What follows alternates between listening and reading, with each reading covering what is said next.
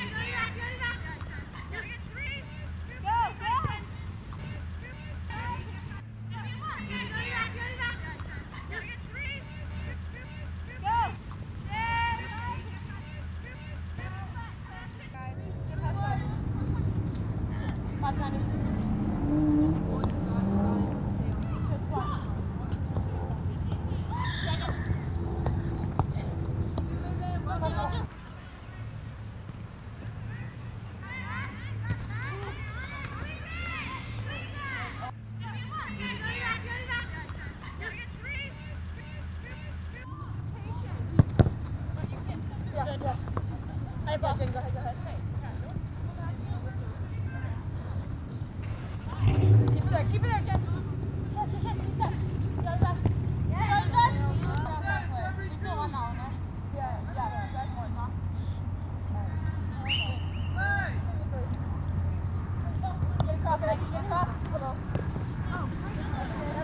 This next exercise is an attacking exercise where we use 6 boxes. The perimeter is a 10 by 10, 6 boxes joined together.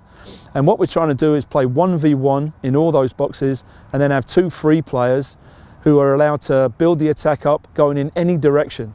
And then we've put in 2 full-size goals, 18 yards away, so top of the box if you like, with goalkeepers. The idea of this exercise initially is we've given the players unlimited touches to try and get somebody in for a 1v1 with a goalkeeper. The 2 players that are free will always be able to create an overload situation, a 2v1 or even a 3v1 in any of the squares. We're looking for the ball to be moved quickly and then hopefully balls to be played in so people can finish. The second part of this exercise, we've given a 1-touch limit to the people inside the square. The free players are on 2 touches. And again, we're trying to see quick ball movement, trying to get the ball behind the back 4 to give ourselves a chance for a 1-on-1 with a goalkeeper. So in each square it's 1v1. You cannot leave your square. The only people that can do that are the neutral players who are playing for both teams. So in possession, what are our numbers? 8v6. 8v6. All right?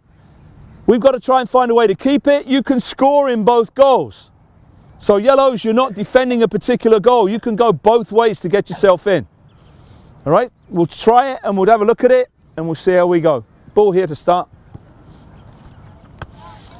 Here we go, orange, plate. Unlimited for now. Orange, plate.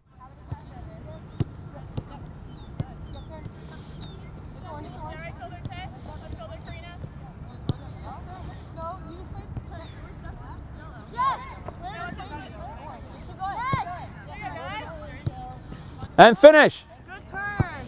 Good.